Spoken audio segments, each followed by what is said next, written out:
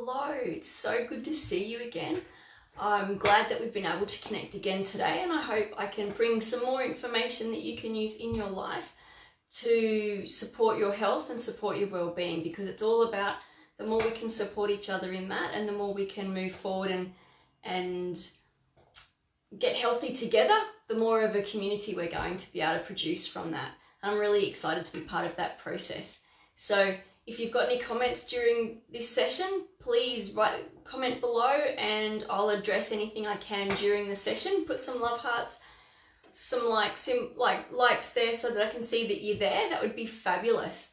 But what I wanted to speak about today, or to give you some information about, is stealth infections. So what is a stealth infection? So many people don't quite understand what a stealth infection is, or how it can really impact on their life. So it's something that we'll find a lot more research going on in the future, and we'll get a lot more information coming out about it.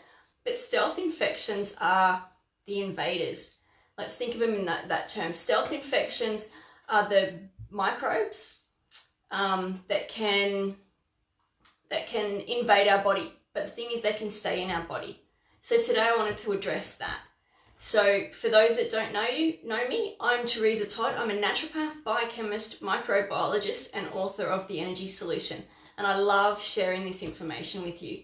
So with the stealth infections, what we're going to look at is how you can identify if that's what's triggering your ill health. Hi Ariane, great to see you. And Shirley, so good to have you here. And is it contributing to your ill health? Have you got symptoms that no one's really been able to identify? I get a lot of clients that come in and go, I've had all the tests done, all the tests are clear, the doctor says there's nothing wrong, the blood test, there's nothing showing up, but I just don't feel right. And that's when we tend to have a look at, is there a stealth infection underpinning this? So let me go back to explain what a stealth infection is. It could be microbes, so it could be bacteria, it could be viruses, it could be other pathogens that are in your body that try to evade your immune system. So in our body, we've got the immune cells, and the immune cells are the white blood cells that are your army. So let's talk in terms of army. So we've got the army that look around and they protect us from the bacteria, the viruses, and other pathogenic organisms from invading our body and causing illness. But occasionally some of these microbes are able to defy the immune system. They're able to hide. So what they can do is they can enter our cells, and they can hide inside our cells, and then the immune system, the army, sort of flies right by, because they're not seeing that virus or that bacteria that's inside the cell. They think it's just, the immune system just thinks it's part of us. So examples of these microbes is things like Epstein-Barr virus, we've got the mycoplasma, we've got staphylococcus, streptococcus, the herpes viruses, so whether it's the cold sores that you get the recurrent infections with, whether it's the genital ones, then you've also got plantar warts, so the virus that causes the warts. All of these can be seen as being a stealth infection. But other things like Giardia and Helicobacter pylori, which are infective agents that get into our digestive system and sometimes can be a little bit hard to eradicate. So it's these kinds of viruses, bacteria and microbes that are in our body that can be overwhelming the body and I call it undermining the immune system. You think if your immune system goes, I know someone's there, I'm going to fight them, and it's constantly looking for those microbes, eventually it will get tired and run down. It'll get depleted in its resources. And that's when the virus can really come out of the cell, wherever it's hiding, of the cells, those kinds of things, and cause symptoms again. And when it can cause symptoms, that can be anything from getting a cold sore outbreak. That could be something else like quite fatigued. So a couple of my clients tend to get very, very fatigued. They can't get out of bed. It's that chronic fatigue kind of situation that goes on. And they find that they're bedridden, or they can't get over, they've got viral-like symptoms, so fevers, aches and pains, those kinds of things, and they just can't get out of bed and can't get moving. And that can be part of when the virus does come out and show itself with that. So symptoms that you can get. So when we've got these stealth infections, we can get lots of generalized symptoms that really don't mean much on their own. So it could be anything from just generalized fatigue, it could be brain fog, foggy memory, poor concentration, weight gain. You can also get muscle aches and pains. You can have trouble with your sleeping patterns. All of these can actually be symptoms that you've got a stealth infection going on. Hi Pete, great to see you. And Shelley, thank you for joining. So it can be that these symptoms, these, I suppose, nondescript or very generalized symptoms could be an indication that there's a stealth infection going on underneath. Now, if the stealth infection's allowed to go on long enough in our body and go undetected and really nothing gets done about it and it depletes the immune system, that's when we can get conditions such as chronic fatigue. That's when we can get conditions such as autoimmune diseases. So a lot of the autoimmune diseases can be linked back to exposure to even Epstein-Barr virus. You've got I've got a couple of clients, well, one particular client that was exposed to a parasite over in Bali, and that triggered her autoimmune condition because it just wasn't picked up properly. So it can actually trigger a lot of other symptoms, a lot of other conditions, and that can be down the track. Even fibromyalgia can be attributed to a stealth infection. So if you're suffering from any of the autoimmune diseases, fibromyalgia, even that have the chronic fatigue, then look into, have you been exposed to some viruses like Rossiter fever, Epstein-Barr, glandular fever, even mycoplasma. There's no real test for mycoplasma, but mycoplasma has been seen to be, it's underlying a lot of conditions, and there's a lot of research coming out of America about that, particularly with the Gulf War syndrome and those kinds of things that they're saying could have been a mycoplasma underlying some of that. So what can you do? So if you've got these symptoms and they're there and they're just they're there all the time, and there's not much results that you're getting, have a look into the stealth infections. So one of my clients, he gets sick every 6 months. And when he gets sick, he goes down, he can't get out of bed for 6 weeks every 6 months. And that actually stops him being able to work. And when we looked into the history, he had an exposure of Epstein-Barr many years before, but what would happen is about every 6 months he would become run down, and that virus was able to rear its head, let's say it in those terms, rear its head up again so that it could overwhelm the system, and then that would cause his fatigue that was so bad that he couldn't get out of bed.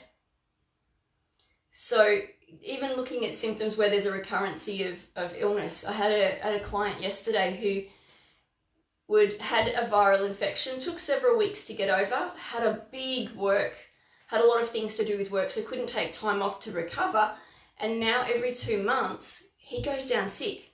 It takes him almost 2 months to get over it. He just finds that he's getting right again, and then he comes back down and gets all of these nondescript symptoms like the fatigue, the itchy skin. He has food sensitivity, the foggy thought. He just finds his concentration isn't as good as it should be, and in his line of work, he really needs to be switched on so that he doesn't make any mistakes and kill himself or someone else. So that's really important that he's able to think in the situation that he's in. And so when we're looking at it, he has been exposed to, again, Epstein-Barr. Epstein-Barr virus was shown up in the history that he'd been exposed to it, and that was the virus that was just overwhelming the immune system. Hi Cherie, so good to see you, darling. Hi Melanie. Hi gorgeous. So what can you do? Firstly, get tests done. Find a practitioner that will work with you and do viral screenings. So check for all the viruses. Look for someone that can also test your immune system. So looking at the white blood cell count. But even more beyond that, sometimes we get clients that go and get white blood cell counts done and their white blood cell counts are fine. But when we look at it under the microscope, the white blood cells are not effective. They're not mobile, they're not viable, so they're not able to move around and to look for viruses and bacteria. So it's about making sure that your immune system is not only there in the numbers that it's needed, but that it's viable. And so it is about having someone that can have a look down the microscope and really just have a look. Are they moving? Are they mobile? Or are they sort of snoozing on the job, as I call it? So just think of if the army was out at war somewhere else and they were in an active war zone and then suddenly they all fell asleep. They wouldn't be very effective. And that can be the same with your white blood cells. The numbers could be there, but they could be asleep, if we put it in those terms. So getting white blood cell counts, but really having a look at the viability of the white blood cells. Inflammatory markers, so ESR, particularly the CRP, which can actually give you an inflammatory marker that's going on. You can also get other tests done. Some of them have to be sent overseas, where you can look for the bacteria such as Borrelia that can be linked to Lyme-like illness. And so what we need to look at is there those kinds of bacteria there? And we need to look at the big picture that's happening. So find someone that can help you pinpoint down what's going on. Have a look at tests for Helicobacter pylori. It's a breath test. Have a look at a stool test to see if there's any parasites or any bugs in, I'm going to call them bugs, parasites in the system that really shouldn't be there. So getting all of those tests done to give you the most amount of information that you can get. Hi Julie, thank you for jumping on board here. Those tests will actually help you to identify what's going on. Once you've had a look and identified it, then moving forward and actually supporting the immune system is important. Now, what we found is a lot of people, particularly there's a study that came out of America again, that they're estimating that 95% of people in America have been exposed to Epstein-Barr virus. That's a very high percentage. Not everyone shows symptoms of it, but even having a loved one or a family member have Epstein-Barr or some of these viruses means that you would have been exposed to it at some stage, but that it hasn't. And so you could be what they call a carrier, but it hasn't elicited symptoms in you. But if given the right conditions, it could come on out. So that if you have symptoms of, you have never had the Epstein-Barr. So I've got a lot of people that have said, nope, I've never been sick. I've never had Ross River fever. A lot of people get it around grade 12 when there's a lot of stress, that high intensity workload. A lot of kids tend to get sick in grade 12 and they think, oh, it's just a flu. But when we do the testing, it could be the Ross River fever. And so we need to have a look at what's going on in the whole picture. So, and then their family members have probably been exposed to that at that time. So it's good if a few of the family members, I had one family that 11 of the 15 family members were positive to this one particular infective agent. And so, but not all of the family members gave out all the symptoms, but the family members had been exposed to that. And that's fine. It's just as long as you do the next few steps of keeping your immune system strong, giving it the support it needs. So the vitamin D, the vitamin C, vitamin A, zinc, they're all very important to help the immune system stay strong. So making sure that you've got all those key nutrients that the immune cells need to keep active and keep mobile. And then also making sure that your diet is rich in the unprocessed foods, the foods that are not high in sugars, not high in the refinement, and looking at lots of plant-based nutrients so that you get all those nutrients that are going to support the immune system. Remembering that 80% of our immune system comes from the bacterial load in our digestive system, so the bugs in our gut. They're the ones that help our immune system. So the more you feed those good guys with that plant-based nutrition, the more they're going to help support your immune system. So keep your diet based on plant-based foods, lots of variety, lots of colour, and keep it very unrefined. And that way you'll be supporting the bacteria in your digestive system that you need for your own health. Also, what I get my clients to do is get sufficient rest. Make sure they're resting, and when they're tired, to rest and not push themselves through the tiredness that they're going through, because you want to be able to rest and you want to be able to allow the body to recuperate.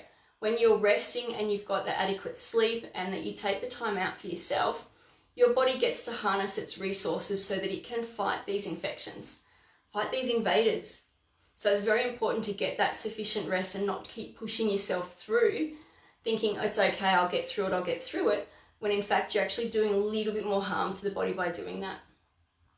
And then what I do is I use a lot of herbs to help the immune system as well, and particularly some of the herbs that I'm using have got been shown to have antiviral actions or antibacterial actions, and they can also help support those immune cells. So we want to clear down the load of whatever the infective agent is.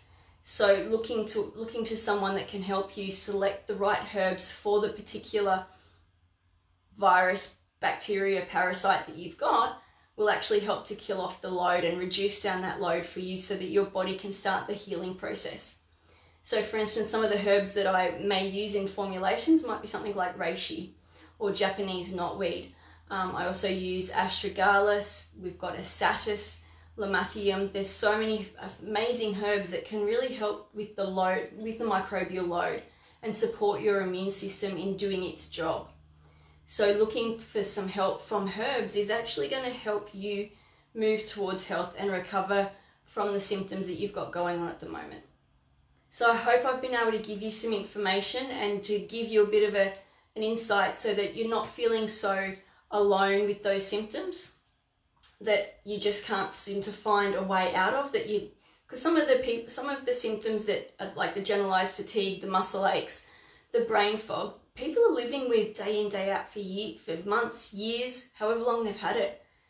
And it can be quite debilitating. It can affect the quality of life. And so what I hope that I've been able to help you with, if you're suffering from these symptoms, is to give you a bit of a light at the end of the tunnel, a way to keep going and a way to move towards that light so that you can come out the other side and strengthen your body and move towards a better future.